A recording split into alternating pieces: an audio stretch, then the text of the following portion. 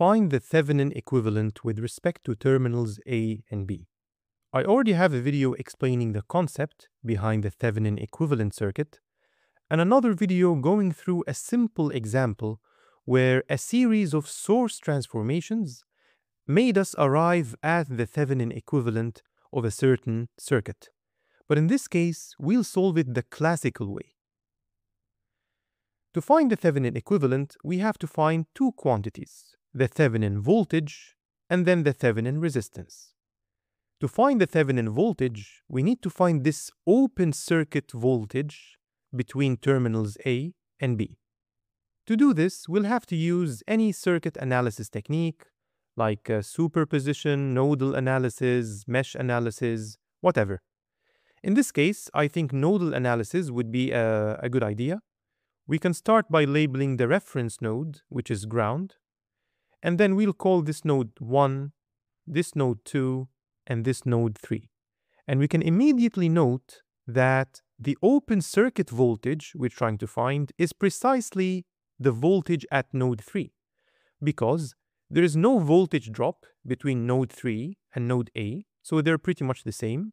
And the negative node, B, is connected to ground. So VOC is precisely V3. With that in mind, let's use the node voltage method, which I already have a couple of videos on, to find V3, and doing so, we would have the open circuit voltage, which will give us the Thévenin voltage. Okay. Let's start with node 1. We'll write KCL equations, and this is what we do every time we use the nodal analysis technique. But wait, node 1 is actually extremely simple. The voltage at node 1 is just 72 volts because there is only this voltage source between node 1 and ground. So no KCL equations are needed. That's it. Node 1, V1 equals 72 volts. And we move on to node 2. Okay. Let's assign current directions. Based on the polarity of the voltage source, it seems reasonable to assume that we have this current entering node 2, this current leaving node 2 heading towards node 3, and this current leaving node 2 heading towards ground. So, the current entering is given by V1 minus V2 all over 5. The current leaving heading towards ground is given by V2 over 20. And the other current leaving heading towards node 3 is V2 minus V3 all over 8. Let's clear the denominators by multiplying both sides by the least common multiple of the denominators, which is 40. This gives us the following equation. And now we can add like terms, arriving at this final form for the equation at node 2. 8V1 minus 15V2 plus 5V3 equals 0. And now for node 3, well, we have this same current that was leaving node 2 and entering node 3, which is V2 minus V3 over 8. But then we have this other current entering node 3, which is given by V1 minus V3 over 12. But note that there is no current leaving V3 because we have an open circuit, so there's no complete path for the current to flow. So the sum of these two currents entering node 3 must be 0, since there is no current leaving.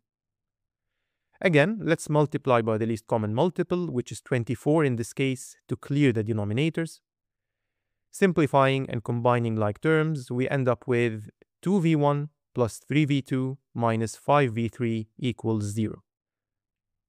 So we now have a system of equations, 3 equations, 3 unknowns. Technically, we have 2 unknowns because V1 is explicitly spelled out to be 72 volts. So solving the 2 equations from node 2 and node 3, we get the values for V2 and V3. Now we're only interested in V3, remember, because this is the open circuit voltage. V3 works out to be 64.8 volts, so this is the open circuit voltage and the Thévenin voltage that we're aiming to get. Okay, so done. VThévenin is 64.8 volts. The second step in finding the Thévenin equivalent is finding the equivalent resistance, or the Thévenin resistance. The classical way is to short terminals A and B, and then find this short circuit current. Then you would find the Thévenin resistance by dividing the Thévenin voltage by the short circuit current. So dividing 64.8 by this I short circuit. But the problem with this classical method is that you would have to repeat the analysis. The node voltage we used earlier does not hold anymore because the circuit behavior changed. We don't have an open circuit anymore between A and B. We now have a short circuit. So there is a path for the current to flow. So if you were to use the same node voltage method, the equation at node 3 will change and it'll be a little bit more complicated. So I would suggest using the mesh current method to find I short circuit. But there is an even easier method, especially because we don't have any dependent sources. And this method would be to find the equivalent resistance looking into terminals A and B, so RAB. In doing so, we treat every voltage source as a short circuit and every current source as an open circuit. We only have a single source, which is a voltage source, so we can short it, and this will be the modified circuit.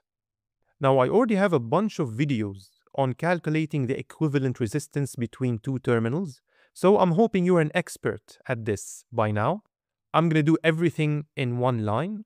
We have 5 parallel with 20, plus 8, all parallel with 12. If you're having trouble understanding this equivalent resistance calculation, I'm hoping someone will help you out in the comments, because I'd like to think that we now have a community of equivalent resistance experts, if you will. The result of this will be 6 ohms, and that completes our calculation. The Thévenin resistance is 6 ohms. The Thévenin voltage, as we said earlier, is 64.8 volts, and this gives us the Thévenin equivalent of the circuit we started with respect to terminals A and B.